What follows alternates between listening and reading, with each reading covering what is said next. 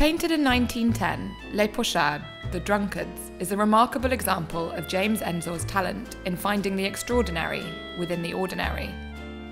It depicts two world-weary Flemish men in the throes of advanced inebriation. The man on the right has sunk into a drunken stupor. His companion gazes blankly out into the middle distance, not far from joining his friend in the refuge of temporary oblivion.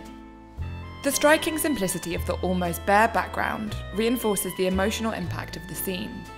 The only decoration is a large poster advertising the sale of an estate due to bankruptcy. This theme held personal significance for Ensor, whose father had himself gone bankrupt because of alcoholism.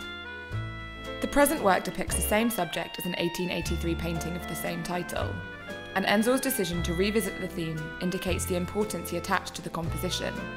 It also brings to mind Degas' celebrated painting, L'Absinthe, now in the Musée d'Orsay in Paris.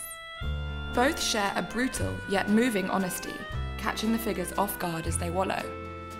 Ensor's painting indirectly criticises society and the difficult living conditions that drove the poor to seek solace in alcohol.